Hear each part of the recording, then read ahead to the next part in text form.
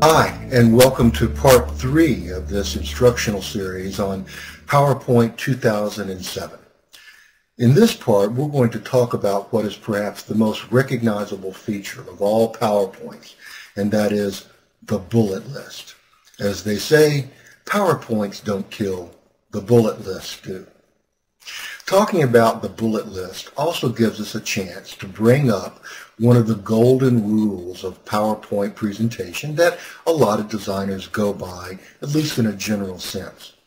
And that rule is the 6 by 6 rule, which simply means that you want to try to limit your bullet list to 6 bullets and never more than 6 words per bullet. Again, let's remember, this is a guideline, not a felony.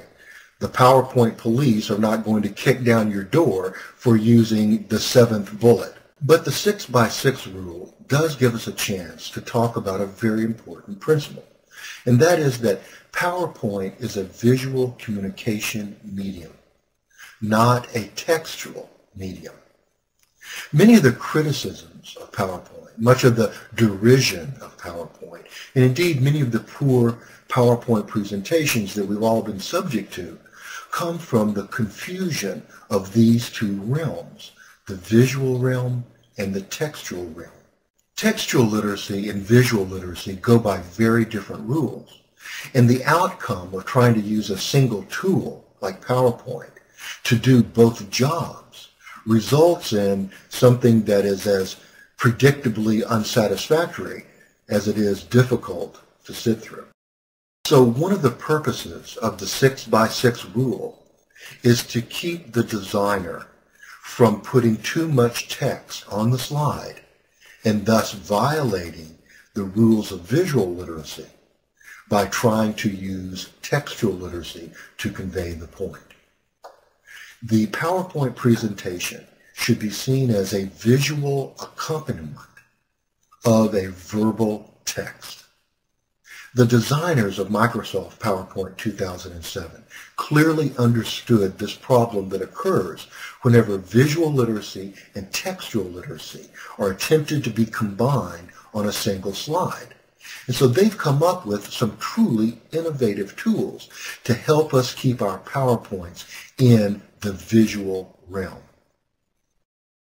Before we take a look at some of these new and innovative tools, let's first play a clip from the sample PowerPoint presentation that we will be trying to recreate. Features of this new language that we educators must learn? They're not hard to guess, and they offer striking contrast to the traditional notions of literacy. This new language is multimodal. Spoken and written words provide only 2 pathways to meaning. The new literacy also relies on sounds, music, still images, and full motion video to convey a message. And because it is multimodal, this language is also multi-layered. Our new multimedia texts contain powerful and rich nonverbal meanings, which are derived from images, film, music, photography, drawing, and animation, all of which give these texts a potential impact beyond what is possible through traditional language. This language is also modular. In other words, the message consists of distinct pieces or chunks. Okay, let's go back to our presentation and try to duplicate what we just saw. The first thing we'll want to do is to duplicate one of our inside slides since we aren't using masters. There are 2 ways to do this. The first one is to select the slide you wish to duplicate, in this case number 2. Go up to the Homes tab, click, and then go down to the Slides group. In the Slides group, click on New Slide and pull down all the way to the bottom where it says Duplicate Slide, and that will automatically duplicate the slide that you have selected. The second way, and the easiest way to duplicate a slide, is to simply select it and then type Control-D. And then the slide will be automatically duplicated directly below the one that you selected. Then it's a simple matter of going to the duplicated slide and selecting all of the elements that you wish to remove. leaving behind the formatted elements that are going to be repeated on each of the inside slides. There are three ways to create bullet lists in PowerPoint 2007. The old way, the new way, and a combination of custom and the new way.